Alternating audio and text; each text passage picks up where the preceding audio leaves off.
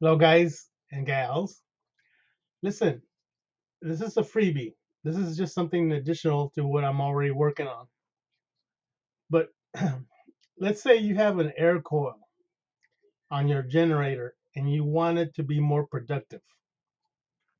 Let's say, for example, that you have one of those triangular ones where the magnets have to come north and south simultaneously at the lines of the triangle to produce more, obviously.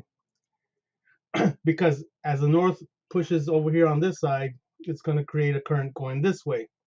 The south going this way is going to create a current going that way, and they add up. But anyway, that's not the case here. That I want to show you a very simple way to increase your productivity with an air coil, a triangular air coil. It could be circular too. It works for both.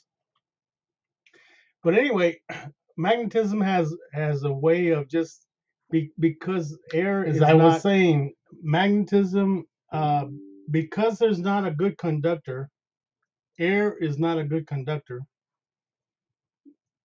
The only thing that magnetism does in an air surrounding, it does this. It blossoms out.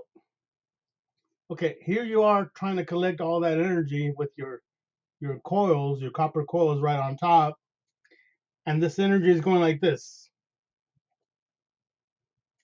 That's not what you want. What you do want is like this little kid is showing you. You want to concentrate the energy into one focal spot. So in the case that you're seeing right there, a little kid is focusing the energy of the sun into one focal spot, and he's going to create a fire. Okay, what you want to do is concentrate all that magnetic energy, focus it in through your coils. That's what you want to do. Not, you don't want it to do this. Okay, so let me show you how you do this. So as I was saying, iron has a very unique property towards magnetism. Iron is like a suction cup towards magnetism. If you place a piece of iron close to a magnet, it will suck the magnetic lines of force towards it. Okay, so what you want to do here, you have your copper coil, your triangular copper coil, and you have magnets that are going to go right over it. Remember, the field from the magnets does this, right? It's just blossoming out. What you want to do is entice the magnetism to go through your coils. How do you do that? Well, you have two strips of copper in your diamond shaped coil, your triangular coil. You have two long legs,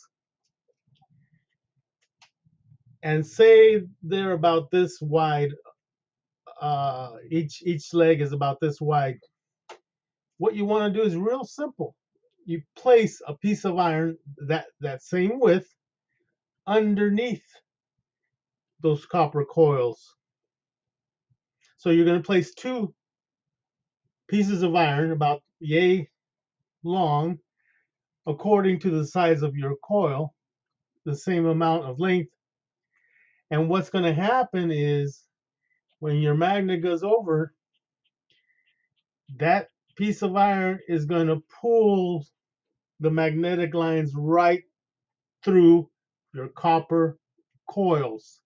So you're going to have two strips of iron for each of the diamond legs,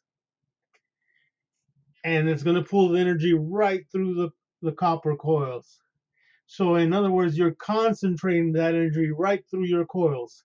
You're enticing the magnetic energy to go through your coils by placing a piece of iron underneath.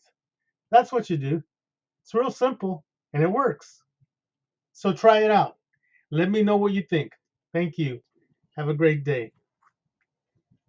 Incidentally, I kind of forgot, but in the title of this video, it says without increasing lens. Okay, and that's a fact. You're not doing this. You're not wrapping the metal with wire. You're not doing that. You're just placing the iron underneath your coils.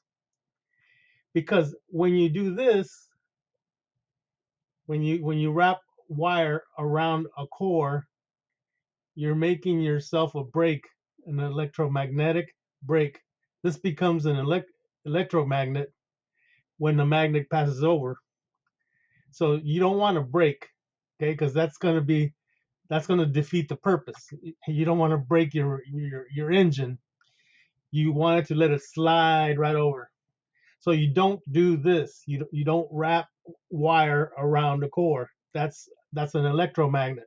You don't want that. In my previous videos, I already demonstrated that's not what you do with a generator. That's not what you do. You don't want that.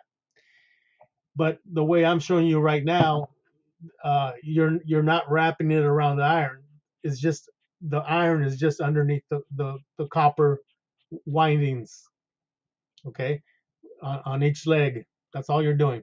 So you're not increasing your lens factor. Okay. All right. Wanted to clarify that. Thank you.